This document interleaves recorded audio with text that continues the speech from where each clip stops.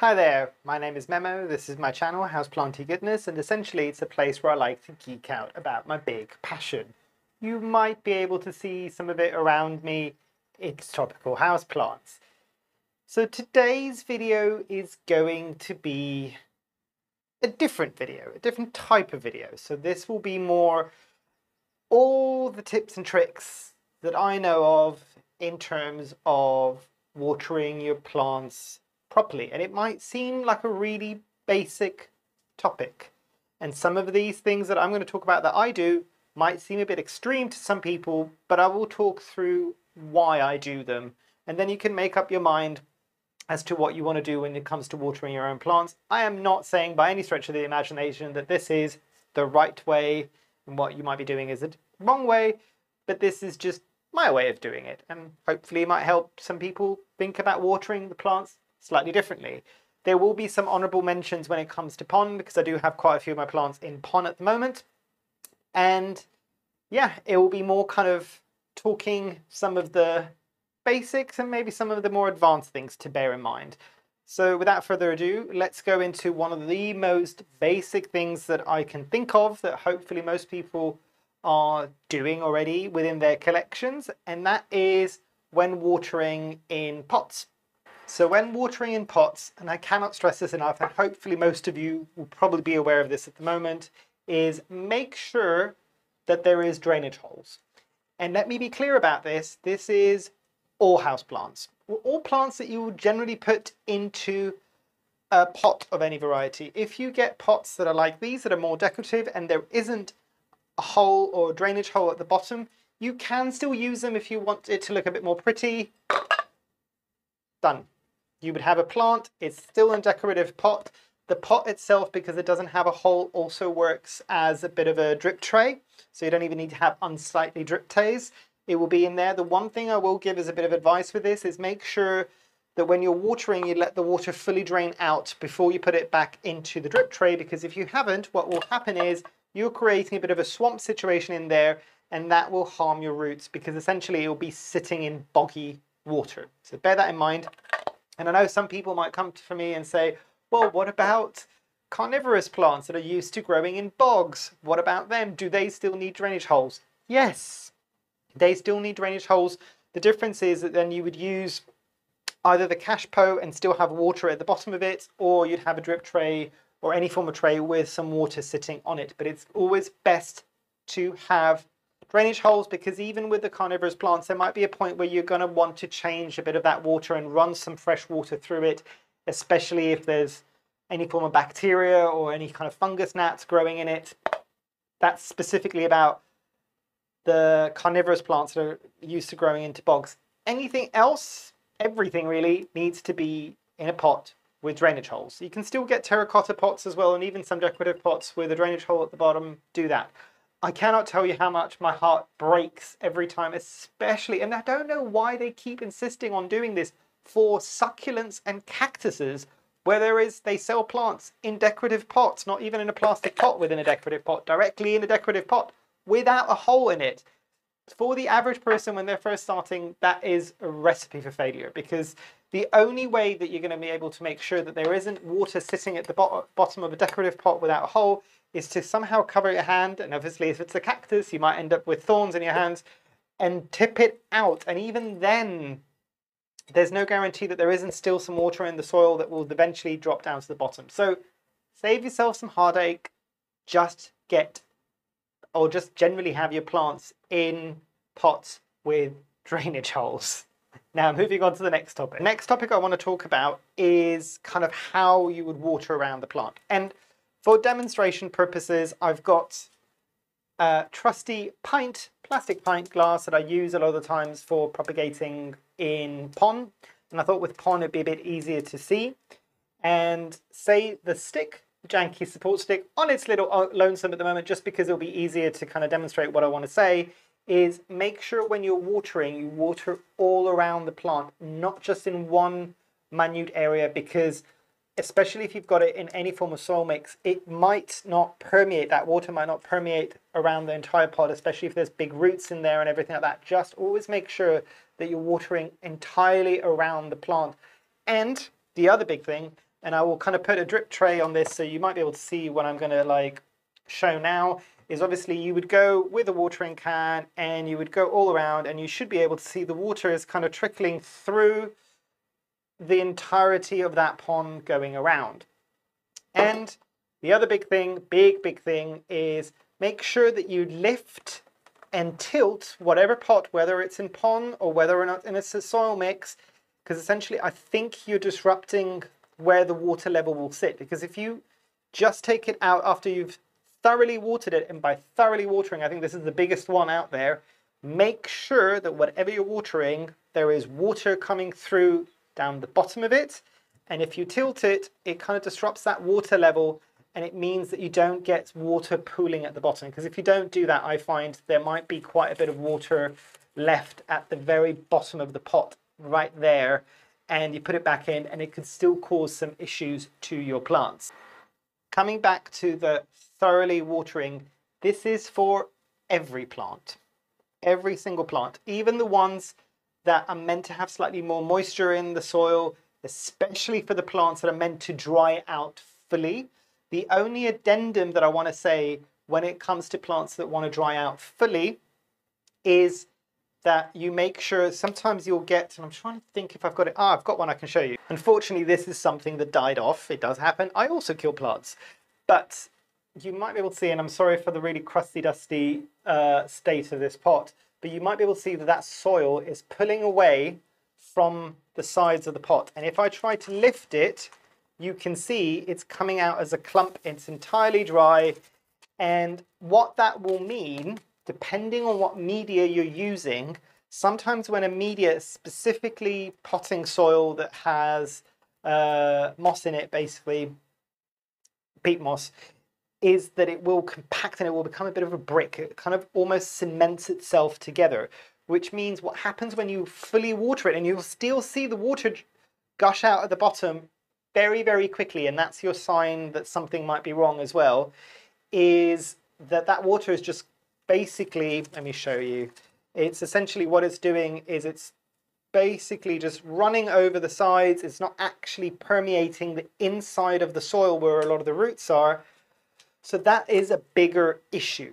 Now, what you can do is either water really, really slowly and let it soak up a bit of water, and then come back a few minutes later and water a bit more, and then that will suck up a bit more of the water, and eventually you should start seeing the water throughout this whole process. You'll see water coming out quite quickly, but the more you water it, and you can see it kind of like absorbing the water like a sponge, you'll see that the water trickling out will become slower. It won't just gush out really quickly.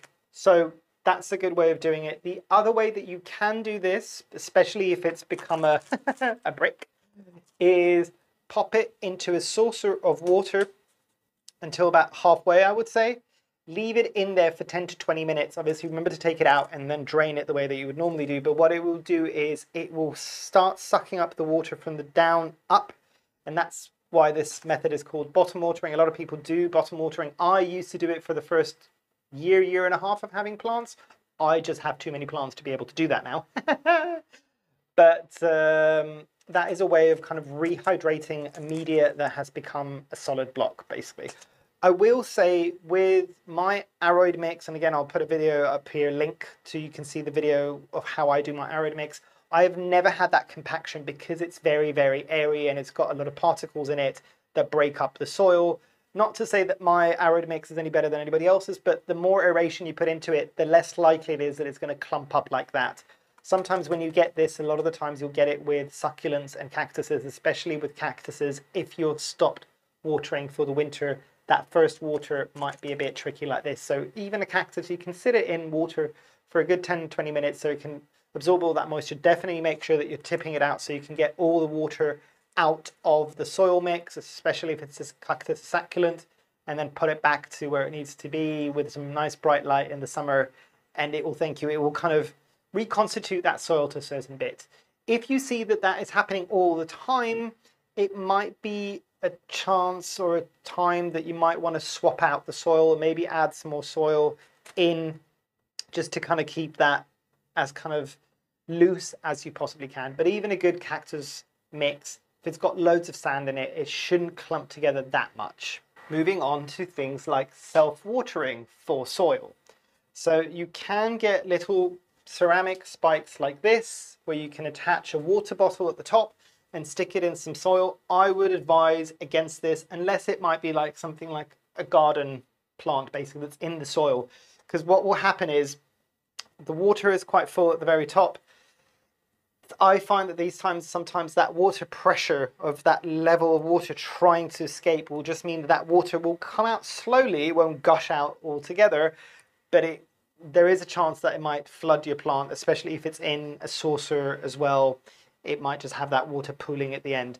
These are a better option, although they can be quite tricky to use, and I'll bring this in a bit closer so you might be able to see it. I'll also unattach it. But essentially, these are called Hydrospikes, and you can see there is one end that you would put into a vessel of water, and the other side is another one of those ceramic containers, a vasey kind of thing. I don't know what it's described, spike. You would fill that in with water at the very top. You would submerge this in water for 20 to 30 minutes and this whole thing in water to make sure that all the water is through the tube, because they don't tell you that in the instructions. And then whilst it's underwater, attached these two things together, keep this in the water and then spike it into your plant. The other thing to remember with this is the water vessel and this little element here, and you might want to put like a fishing weight or something at the bottom just to keep it in, because it will float otherwise, needs to be lower than where your plants, where the soil is. So if I'm putting it here and I'm putting it in there, I would need to have this lower basically, because it's going against gravity, it's going through capillary action, because essentially when this starts drying out, it will suck up more of the water and it will come up from that water vessel. These things are a gold mine. They can be a bit tricky to set up. Now, the honorable mention for Pon when it comes to self-watering, and I know a lot of people love the concept of Pon because of the self-watering element. A few things that I've learned, and I don't actually have any example that I can show you. Oh, maybe I do, give me a sec. So this might look a bit crusty and dusty. This is my Anthurium bullatus, I think it is. There's also another word for it, which I can never remember. But Nikki from Plants, Pots and Whatnots was posting about this on her Instagram, and I'm quite glad she did it, because I was having the same issue. And I was like, I'm doing nothing wrong with this plant. Why does it keep coming up with holes when it's growing? Is it because there's a pest? Is it something like that? But apparently I'm just like, oh, I'm glad you posted that, because I'm having exactly the same problem. So, but this gives you a notion. So a lot of the times you might get some self-watering pots for Pon that are all in one basically. There's a little net at the bottom, there's the bubble that goes up and down, and let me see if I can bring one up and show you. So this is a propagation of the Burley Marks variegata, but you can see there's that little bubble that goes up and down, and hopefully that's being picked up from the camera. There you go. And you can see if I'm tilting the water, you should be able to see that level going up and down as well, because obviously it's got a little polystyrene ball in there, which gives it its buoyancy, which I thought was kind of cool. Bambi-weedo, so I think these things are cool. But this, you cannot take, there's no internal pot to take out to do a flush every so often. So the only way you can do that is putting your hand over it and then tipping all the water out, flushing it, doing that a few times. It's a bit of a pain. In hindsight, yes, these were cheaper than the ones that might have a removable insert where the pond would sit in, but those do make flushing a bit easier. So in hindsight, I probably would have gone with that, knowing what I know now, purely because it's worth that extra bit of money just to save you that issue basically there. But let me put this down and we'll keep talking. But what you can do is jimmy rig it myself. So this is just a clear plastic cup. It's got drainage holes, and this is another bit of a cup where the water will sit in there. And this makes it a lot easier then, because I can just take this out, flush it, because that's another thing that you need to be aware of, especially if you're working with Pon. Yes, it's not as temperamental as leca is, where you need to be flushing quite frequently. With my plants in Pon, I will flush them every fourth or fifth watering. I will just run some fresh water through it, let it go through, and for that week, especially if they've got a reservoir of water at the bottom, for that watering, I will leave clear water. I'll clean up the reservoir as well, because usually you get that dust that settles from the pond. at the bottom. I will clean that out and have clean water sitting at the bottom for that watering. And then after that, I'll bring back the nutrient solution that I would normally use, which in my case is liquid gold leaf. But yeah, that's another thing to just bear in mind with Pon. As we're on the subject of Pon, let me just mention one final thing and I'll close the Pon subject, is when you're first getting a plant and the plant might be in soil, what you would want to do, and this is what I do, is remove as much of the soil as possible. And I know there's contradicting kind of information on there. This is what I do. It might work for you, it might not work for you. But remove as much of the soil as possible and then put it into a Pon media. Usually I'd like to use a plastic cup if I can, just because I want to see that those roots are growing before I move it into an opaque container. But what you want to be doing is not putting it straight into a water reservoir. You want to be watering this the same way that you would with soil. So if you were planning on watering that plant once a week, or checking for moisture and then watering and then just flushing it through with water, you would do the same thing. You would just run it through as if it was a regular pot and just run it through with water until it starts dripping at the bottom, basically. And that's what you would do, I would say, for at least 2 or 3 months, generally speaking. And then at that point, when you've started seeing those roots come through, then you'd put it into an opaque container, especially if you're seeing that the roots are going healthy, or putting a water reservoir at the bottom. That's the point where you want to be doing it. And this is specifically for plants that have been grown in soil in order to transition them over to Pon. And I'm pretty sure the Pon website, Lechuza Pon, does also mention this, that it does need to be kind of watered like that for a while and then kind of moved into a self-watering container, not immediately. There is one exception to this rule, is if you've water propagated whatever plant it is and it's pretty much got water roots, that one can go into Pon. I have found 9 times out of 10, I think, or even 10 times out of 10, that can go into Pon, and it can go into a water reservoir straight away because the roots are already acclimated. The point that I was making before was more specifically transitioning from a soil media to the Lechuza Pon media, basically, or whatever DIY version of it you might have as well. It's not just Lechuza Pon, obviously that's a brand, but yeah. The other question that I get a lot of the times is, what happens with all the soil mix if it's coming in from the drainage holes? What I like to use is, I'm trying to show this, you sometimes get like a plastic mesh that you get maybe vegetables or fruits in, or maybe these are some reusable vegetable bags from the supermarket, and I cut it up and I put it on the inside, covering the holes. And this is probably not going to show up great on the video, but you can kind of see what I've done there is I've covered up most of the holes. Then you'd put the soil in, and then that just creates that kind of fine mesh that happens there. You might need to experiment. I'm not using this one as much anymore because the holes are a bit too close together in terms of the mesh. So it tends to keep the water in. I need to physically shake the pot to get all the water that's sitting on top of that mesh.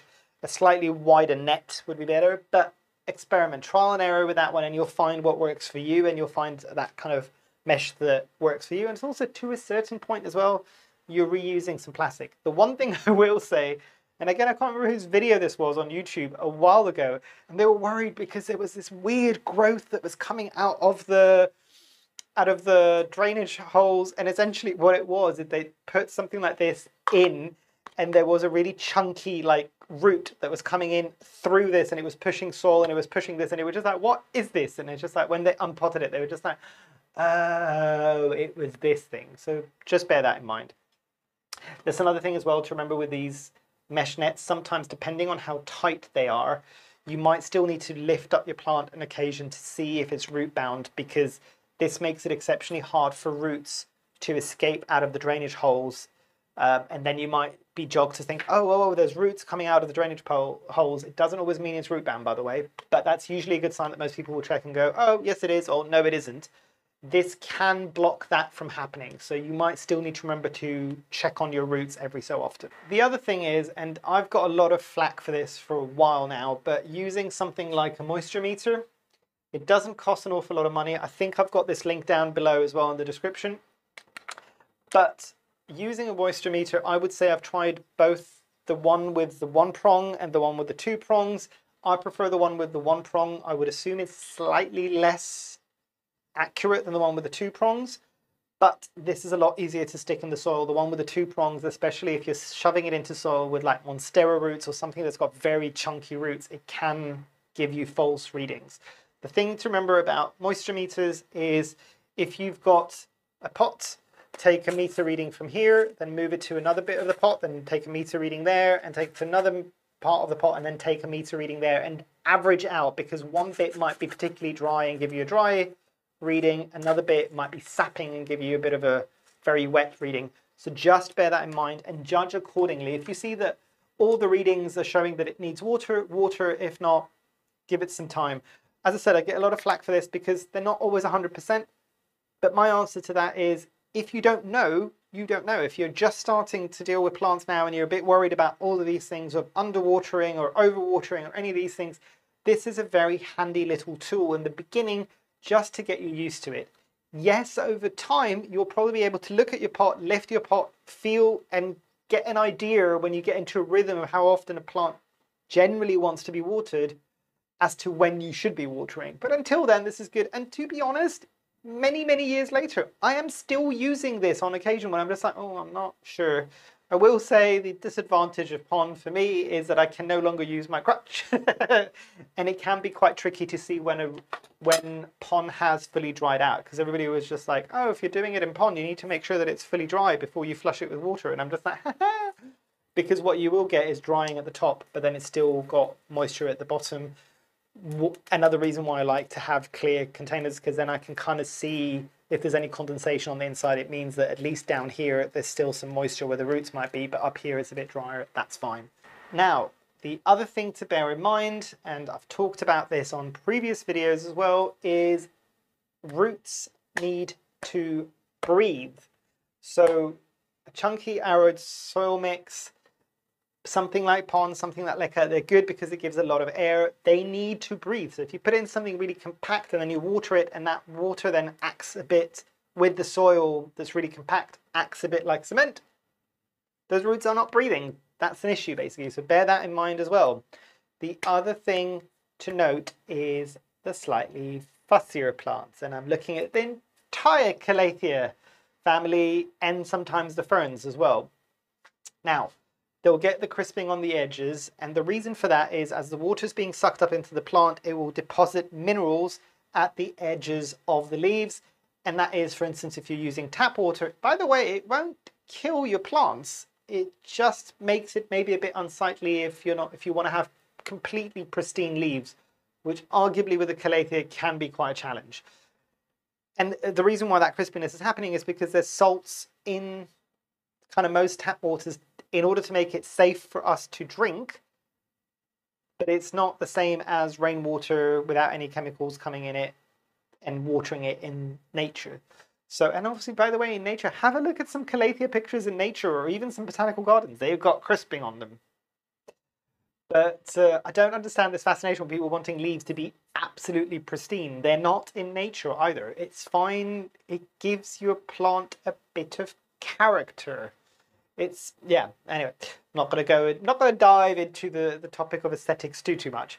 But with that one, you could use filtered water. You could use, if you really want to go over the top, you could do reverse osmosis water, especially if you've got fish tanks and you produce your own RO water. That might be an option. There's some people that buy distilled water. I am not, like, I don't fully understand if you're kind of enjoying nature, why you would want to be using a whole bunch of single-use plastic to buy that distilled water in to water one plant. It kind of doesn't sit well with me. But up to you, it's your decision to make, basically. But yeah, experiment with different waters. I can tell you now, every single plant in this conservatory and in the house generally is on tap water, except there is one exception that I still use RO water for, which is carnivorous plants. They tend to really suffer quite severely from what I've heard. I've never experienced it because I've never watered them with tap water, but apparently they can get significant damage from the chemicals in the tap water. So with them, I will just use some reverse osmosis water. Another smart way of utilizing tap water if you want it to kind of be removing some of those harsher chemicals like the chlorines. And this might only be suitable in the UK. I think Liquid Gold Leaf, and I have got it linked down below as well, does ship worldwide now. But Liquid Gold Leaf, at least in my experience, it also kind of removes some of those salts from that water. So if you really want to be doing that, adding a tiny bit, and I kind of do the usual method of fertilizing very often but very, very weakly, it can kind of help to remove some of those salts. And I've actually had some good experiences even with my calatheas that are fussy. So that gives you a good indication there. And I think I want to wrap everything up with water propagations. Now with water propagations, most of us will try to do water propagations in a while. And I know everybody and their mum will say this, but if you can, change that water frequently. There are a couple of exceptions, but generally, even if you find it too much of a drudgery to do it daily or every couple of days, do it at least once a week. Dump out the entire water from the vessel that you're propagating and put some fresh water in there. A couple of exceptions here. One would be if you've got something like a pothos cutting in there, because that's releasing some of the hormones in there that will help stimulate some root growth and the other cuttings that you might have in there. And if you want to keep that in there, maybe leave it for 2 weeks before you kind of change it over. But the reason why you should be changing over water, and you're seeing the really kind of extreme water propagators putting things like a bubbling device that you might get in an aquarium in their water propagations, is because they're reintroducing oxygen. If you think about what I was mentioning a moment ago, roots need oxygen. If it's in a fully water solution, it's taking the oxygen from the H2O. But there is a point when that water stagnates for a while, that oxygen becomes less available within that water. So refreshing that water will just mean that you'll be injecting more oxygen again into that vessel when it's propagating. The only other exception again would be if you're then starting to use, and I will use Liquid Gold Leaf, if you're using, is it BioThrive? SuperThrive, that's the one. If you're using anything like that that's in kind of a semi-hydro solution in your water propagations, and the thing to remember with that one is wait until you've got some decent sized roots within the water before you start adding that solution. And arguably only really do that if you're going to keep it in water indefinitely. If you're going to move it into another growing media, just move it into another growing media and fertilize it in there basically. But if you're doing that, then obviously don't change the water quite as frequently, but you still do need to do a water change, and you also need to do a water change, like I was mentioning earlier on, of every so often of just giving pure water rather than water with fertilizer within it. But yeah, I think that's everything I wanted to say. This is a topic that I've been thinking of for a while, and I'm just like, well, I must talk about that, and I must talk about that because I wanted to do an overall one where I talk about loads of different things when it comes to watering. And I'm pretty sure I've probably forgotten something and I will kick myself afterwards. But anyway, hopefully you've enjoyed. Hopefully I haven't bored you to death. And I know a lot of people would like to see more videos when I'm showing plants. I showed a couple of plants. Hopefully that was enough. I do show more when I'm doing the review series. But with this one, it's hopefully more of an informational one and a bit more of a chat with me anyway. So yeah, hopefully you've enjoyed. Hopefully I shall see you here soon. And I truly, truly hope that you have a great rest of your day. Thanks. Bye.